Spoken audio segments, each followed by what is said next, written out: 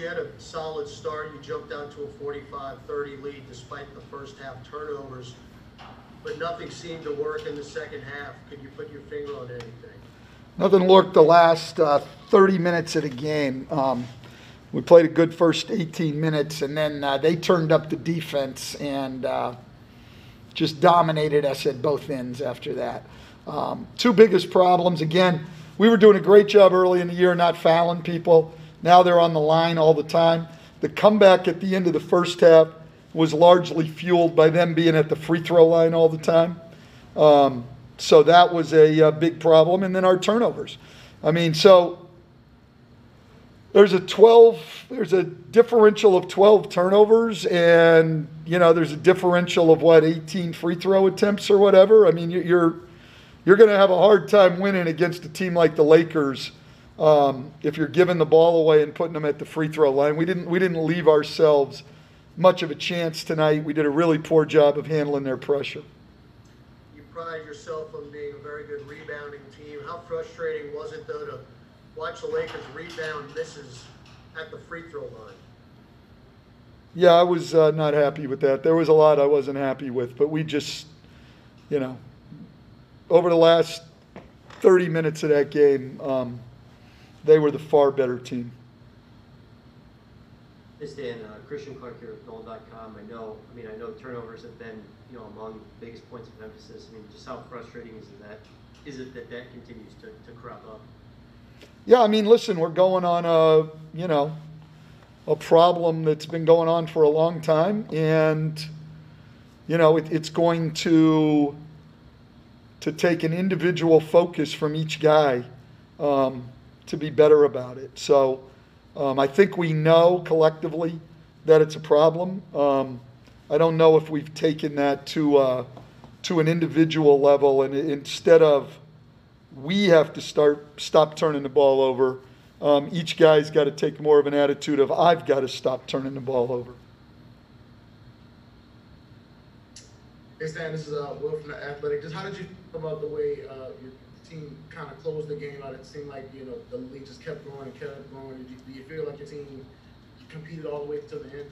Well, look, it was 84-79, right? We got it back to 5. It showed 4 on the board, but then they changed one of JJ's threes to a 2. So it was 84-79, and I think from there it was a 26-6 run. We give up huge runs in games, and our defense loses its edge, and offensively, the other team's pressure takes us out of offense, and we become very, very individual and just trying to hit home runs. So it's something we've got to change. The other night, it was at the end of the first half. 24-4 run at the end of the second quarter. So we're not talking like a 10-2 run or a 12-4 run. We're giving up these 20-point runs in a matter of 5-6 minutes. That's tough to survive against anybody, but when you're coming playing teams like the Clippers and the Lakers, and you can't stem those kind of runs, it's going to be really, really difficult. So it was frustrating not to be able to stem the run at all, by doing what we needed to do at either end of the floor. So, I don't know.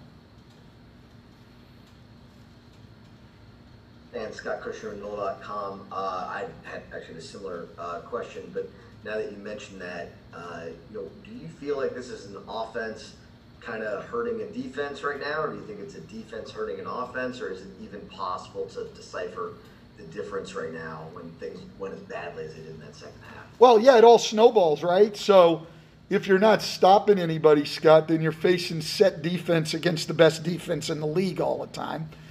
And if you're not scoring, and especially when you're turning the ball over, then they're out in transition. So the answer is yes, the defense is hurting the offense, and the offense is hurting the defense. So it's all sort of going together. It's not just one or the other. It's in those runs, I would say it's both, and it's a total collapse at that point.